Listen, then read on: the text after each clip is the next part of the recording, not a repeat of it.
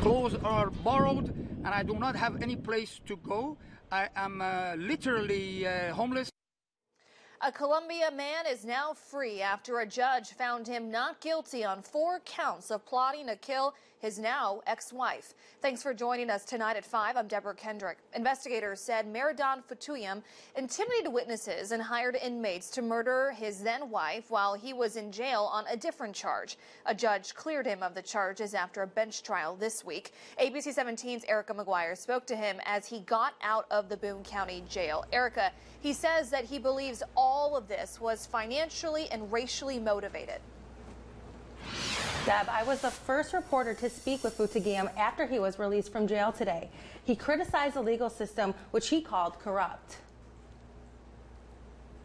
I feel justice is finally served after 5.5 years of malicious prosecution, and that they unjustly charged and incarcerated me for 5.5 years.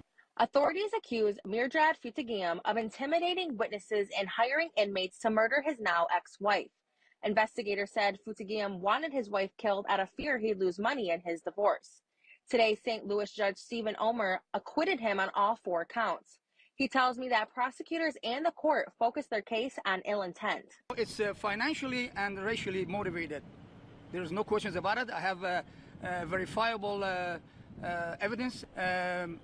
Took more than $10 million of my money and assets. They sold my house, my office building there, my rental properties, and the assets and real estates and so on. He says he wants to see changes in the laws and he wants to be a part of justice reform.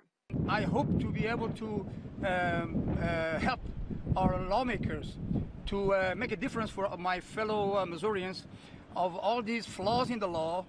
Next, Fotoohighiam says he wants to get his life back. He also wants to get in contact with his children. I miss them very much, and I have not seen them for 5 years. I have not been able to get in contact with them because they separated them from me, and I miss them dearly. Now, I did reach out to the St. Charles prosecuting attorney today, and they tell me, quote, while we are disappointed in the ruling and continue to stand by our evidence, but we will respect the court's decision. For now, reporting live in the newsroom, Erica McGuire, ABC 17 News.